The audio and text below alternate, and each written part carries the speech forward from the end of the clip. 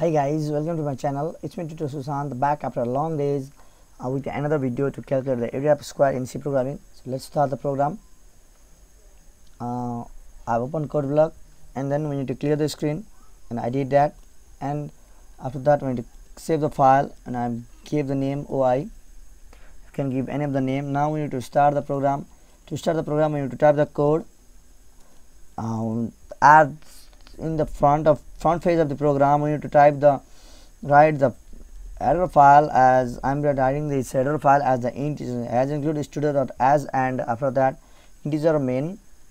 And then second verse of the program is that I have opened the curly braces, two curly braces over there, and I have declared two integer named side comma area, as I am doing the program to compiling the program to calculate the area of square. That's why I've declared side and area as a two integer over there.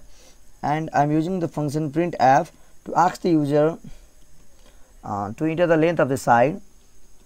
I'm using /n to break the new line, enter the length of side, and after that I'm using the function scanf to store the value of the length of the side, store the value of side, and using modulus d comma ampersand side.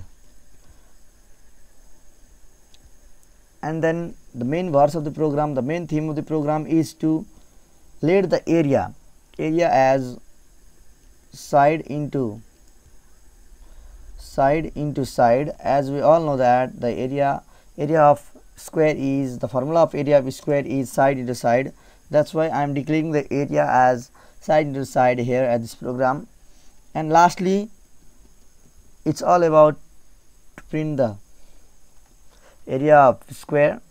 That's why to display the area of square I'm using function area printf to show the area of square, and then I'm just writing function printf to show the square area of square over the giant black screen of my laptop.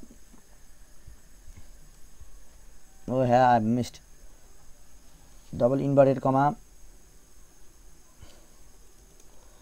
after that modulus d comma area.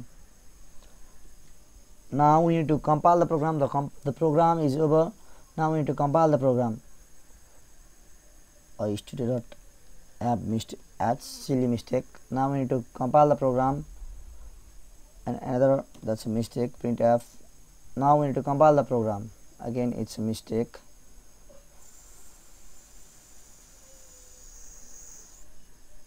Yeah, sometimes it happens, but nevertheless sorry for that. Now we need to compile the program. Let's see, there the user is being asked to enter the length of the side.